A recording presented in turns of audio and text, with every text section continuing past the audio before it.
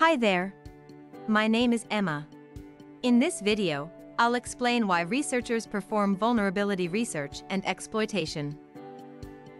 A vulnerability researcher is a cybersecurity professional who specializes in identifying and analyzing security weaknesses in software systems.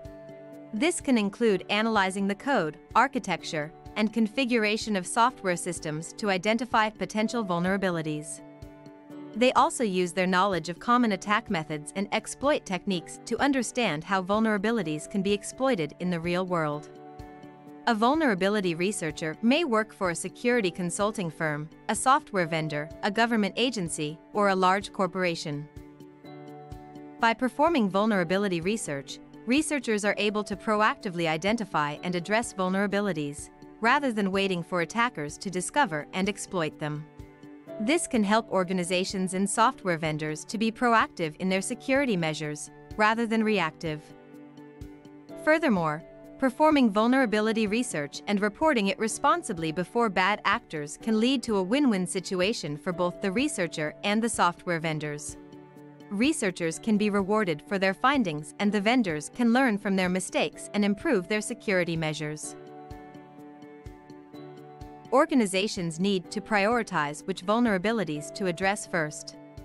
For example, a vulnerability that allows an attacker to take complete control of a system may be considered a higher priority than a vulnerability that only allows an attacker to read data.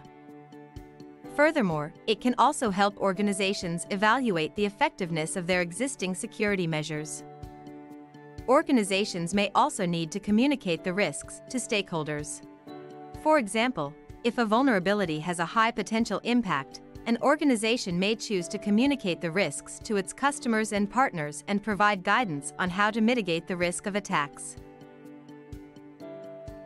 First of all, to effectively develop security mitigations, it is important to have a thorough understanding of the underlying security threats and vulnerabilities.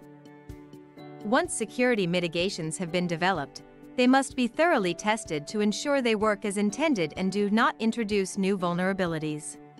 This may involve reverse engineering and analyzing the new mitigations for weaknesses and limitations. It could also involve testing the mitigations on older vulnerabilities to validate their effectiveness. When a mitigation is bypassed, researchers will look for ways to improve it, and the virtuous circle begins again. Researchers can provide recommendations to developers on how to improve the security of their software.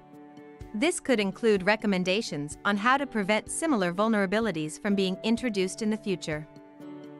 By reporting vulnerabilities, researchers can raise awareness of security issues in the development process.